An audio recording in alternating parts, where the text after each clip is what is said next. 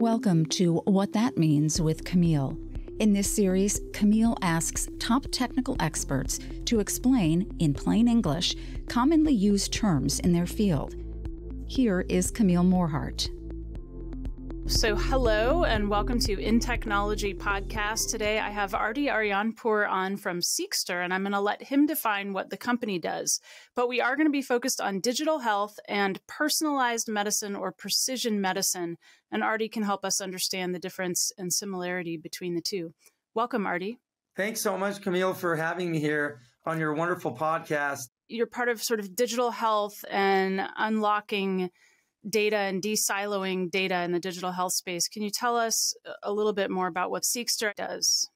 SEQSTER is a healthcare technology company where we've pioneered the longitudinal health record for patients. We put the patient at the center of healthcare in order to disrupt or break down the silos, as you mentioned, from EMR, EHR data to your baseline genetic genomic data to your wearable medical device, remote patient monitoring data. And we're not limited to just those data sources. We've built an interoperability technology and a data refinery engine that hits on the intersection of technology and healthcare. It's a operating system for healthcare. An EMR, EHR, electronic medical record, electronic health record, if anybody's not familiar. It used to be that, you go to the doctor's office or the hospital, and if you needed any kind of lab test or you needed one specialist weighing in on another specialist or back and forth between primary care, it was like, fax this piece of paper over here, or I'm sorry, I have to retake the x-ray because I can't trust the x-ray from the other place, or it can't really come in transit at the quality that I need it to. And now, not only are we looking at a time when those things can be transmitted efficiently digitally, but we're also adding on this concept of like remote monitoring. Can you just lay that foundation rather than how you're tackling it specifically, but what are all of the different ways that medical data can be collected digitally and transferred digitally today? I would first start off with just the foundation of data itself. Various different EMRs or electronic medical record systems, or EHRs, electronic health record systems, such as Epic, Allscripts, McKesson, Meditech, Practice Fusion.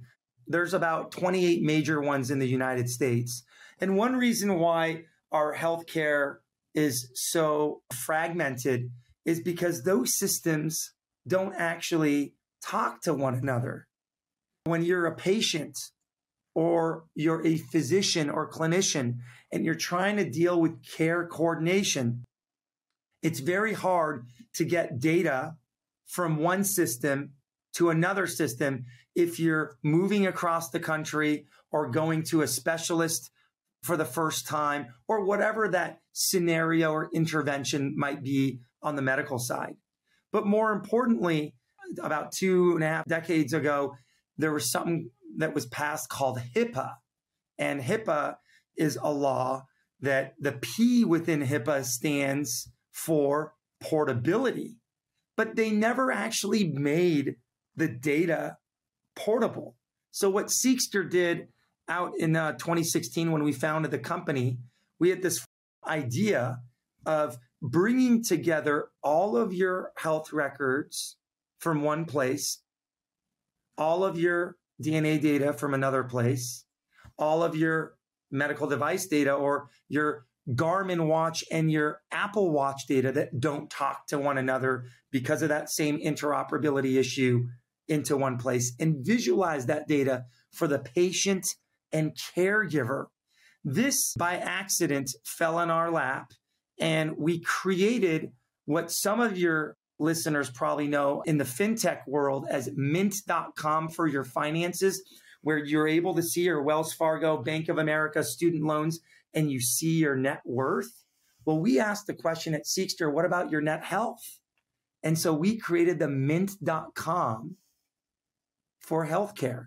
But instead of you bringing together, obviously, your banking information, which is just zeros and ones, and that's not that hard technically to do. Our engineers cracked the code on this interoperability problem where these systems don't talk to one another. And we built a data refinery on the back end that standardizes and harmonizes all of the ICD-9 and ICD-10 and all of those codes that are within our medical system. So did the systems not talk to each other because they had some sort of incentive not to, because they were trying to keep the records separate? Or did they not talk just because they were doing their own thing and there was no special incentive to talk to each other?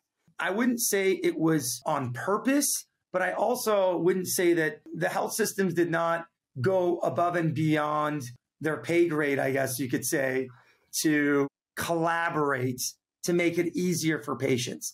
And that's why in the US, we have this interoperability issue where McKinsey, the big consulting company, has estimated anywhere between a $35 to $40 billion ballooning annual problem for healthcare. I think it's much higher than that. I don't know what the current figures are, but that's because there's been hundreds and millions of medical devices that have been launched in the last decade.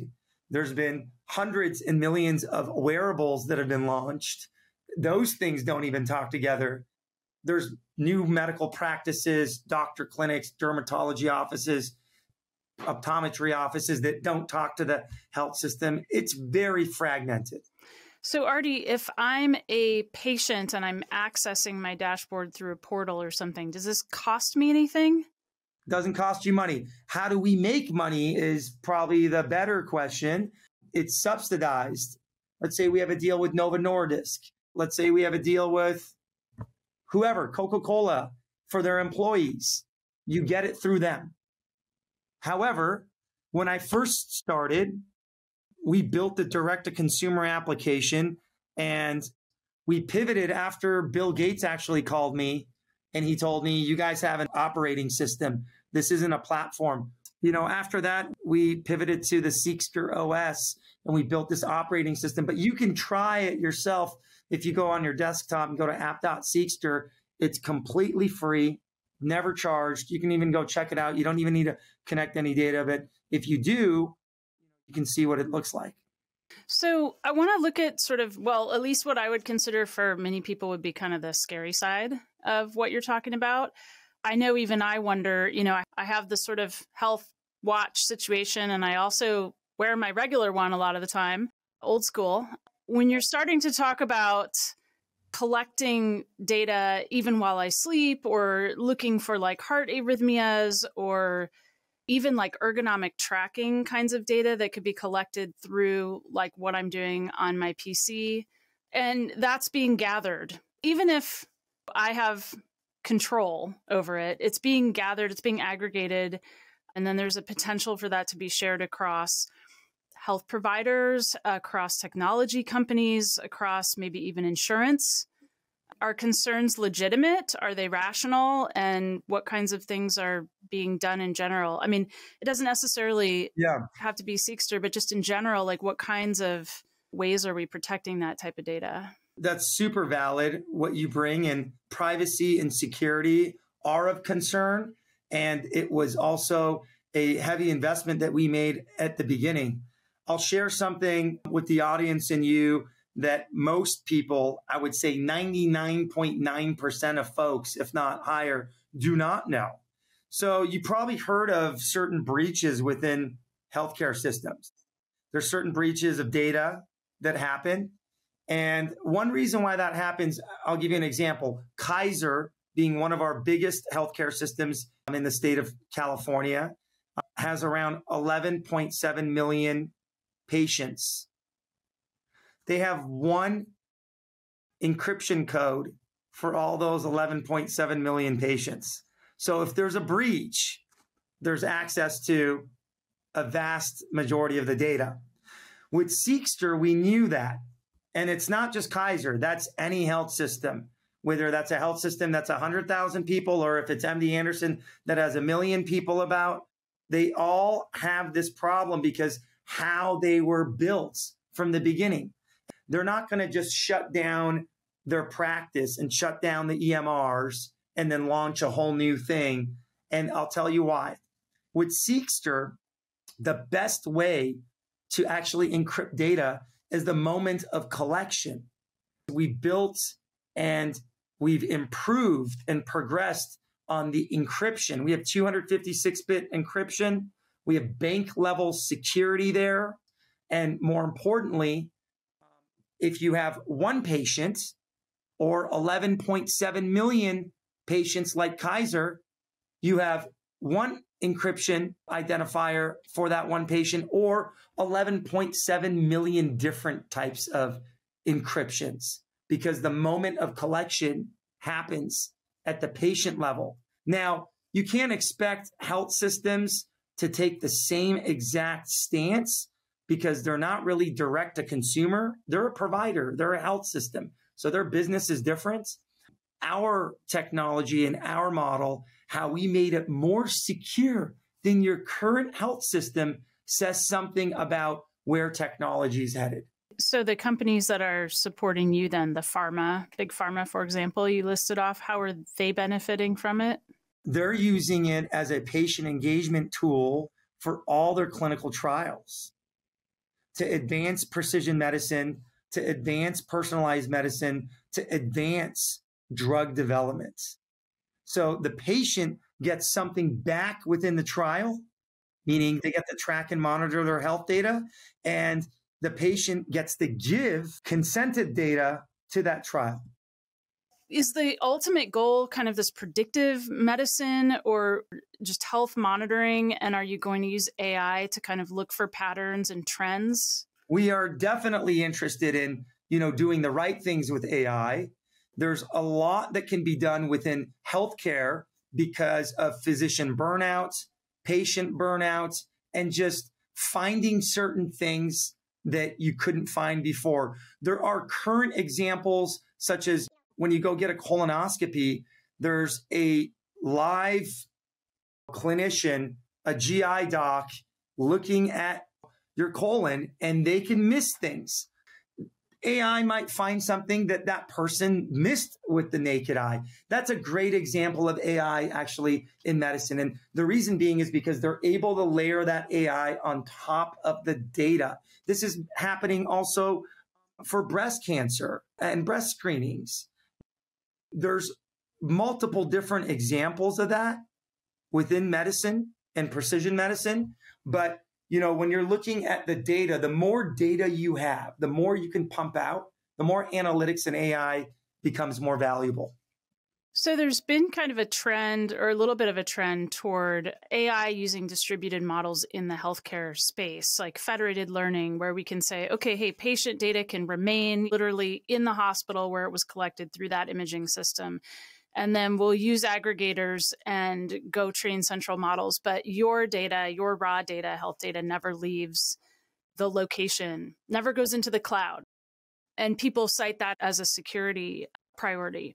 So it sounds to me like you're talking about the opposite, where you are aggregating all of this data. The raw data is leaving the places where it was collected, either your wrist or Fitbit style thing, or the hospital or the genome lab. Which model is going to prevail, or will it depend on the use case, or will they both grow? It's dependent on the use case. It's dependent on the disease. It's dependent on the patient. It's dependent on the caregiver. It's dependent on the person. All those things relate to, obviously, the use case. Is that going to change in the near future? I don't see that changing from our vantage points. Maybe some others do, and that's okay. But from our experience, it's completely dependent on the use case. What use cases do you think will remain distributed or federated, and which would be aggregated? Yeah, longitudinal data tracking, post-market surveillance. What's that? Your physician changes your drug for whatever reason. Maybe because it has better efficacy, maybe because it's better personalized for you, because now we have all this data and we can make better decisions based off the person, not just off of a pharma company selling us a brand name. Drugs should be personalized to you. Medicine should be personalized to you, but that can't really be unless you actually have a 360-degree view of a patient And when you aggregate this data from multiple different sources, from multiple different providers that you've had within your care journey or patient journey, the intervention becomes a lot easier. It becomes a lot more clear, and decisions can be made a lot quicker too. One thing that I'm really fond of is I stand by the saying of health data is medicine. The same way that people say food is medicine, right?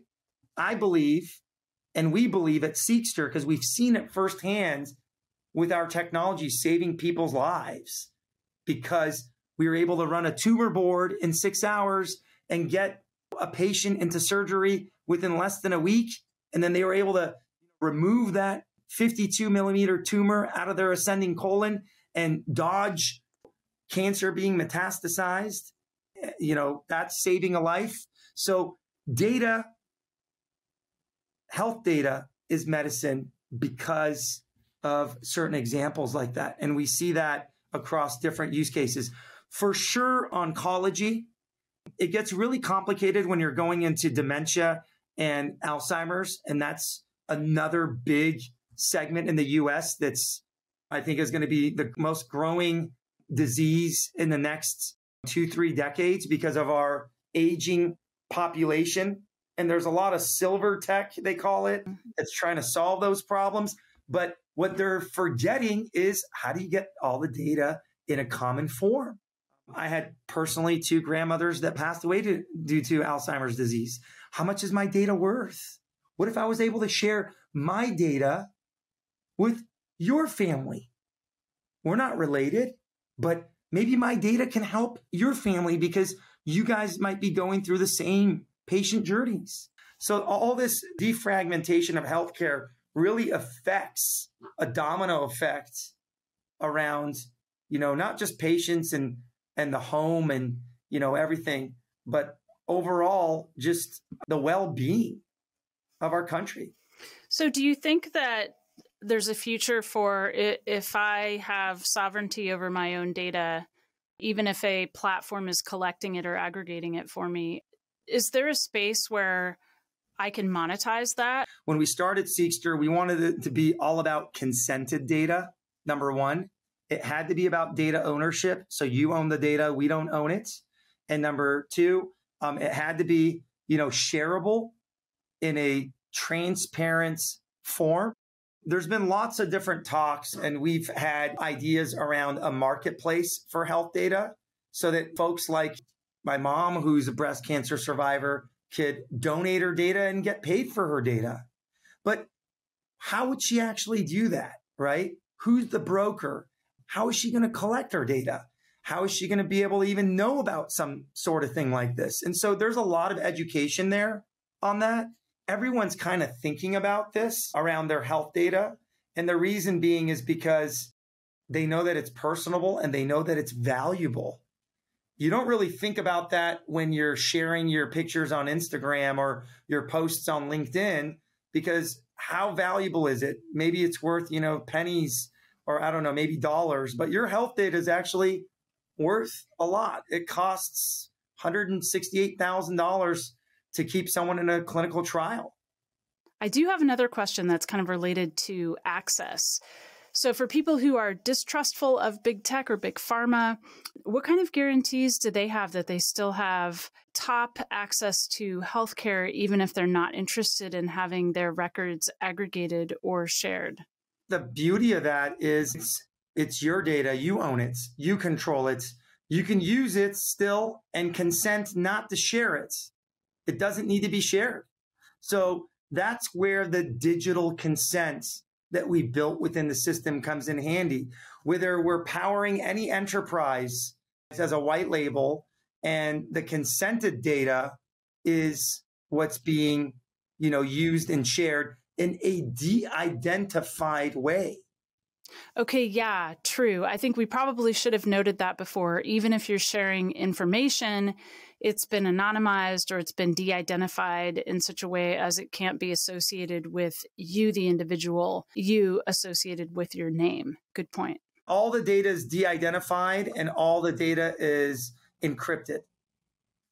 Thank you, Ardy Arianpour, CEO and co-founder of SEQSTER. I really appreciate your insight today into digital health and also personal or precision medicine, as well as your definition of the difference between the two. Personally, I'm looking forward to more and more conversations about the intersection between biology and healthcare and technology.